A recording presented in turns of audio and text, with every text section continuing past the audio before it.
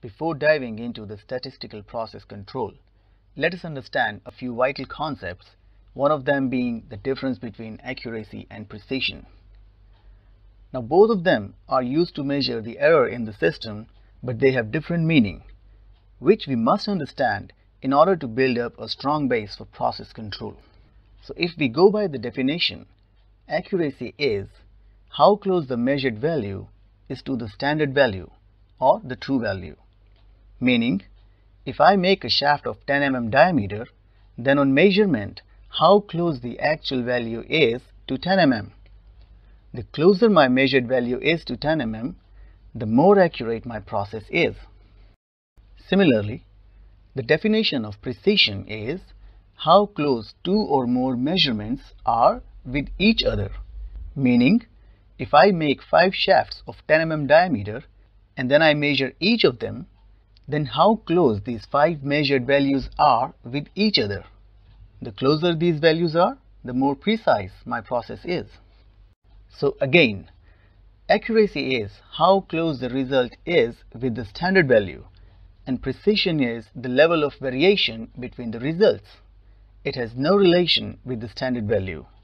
Point to remember, accuracy and precision are independent of each other. Let me explain. Suppose the 5 measured values are this.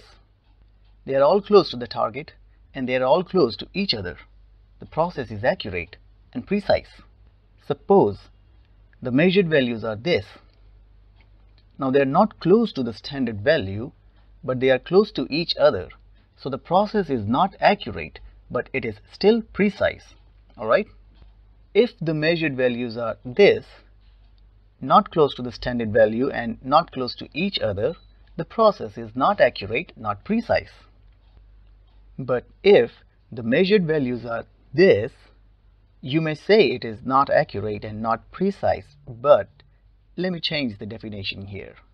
Accuracy is how close the averaged measure value is to the standard value.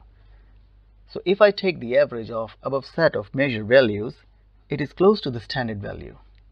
So the process can be marked as accurate, but it is certainly not precise. I hope you get this. If you don't, please go through this lesson again or ask me your questions in the comments below.